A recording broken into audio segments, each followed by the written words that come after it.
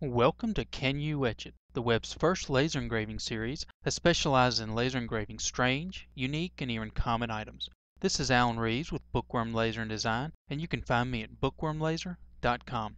This time, I'm personalizing an aluminum ruler. The tools we use in life often have great meaning, especially the ones we take the time to personalize. Imagine how much more important a monogram backpack is to a student or a nice desk plate is to a business professional. Why not take the time to add a little class to that common tool, the ruler? The ruler being engraved today is made by Westcott and is slightly over 12 inches long with a hole near the top for hanging. They are available in a range of colors, but for some reason I tend to gravitate towards blues.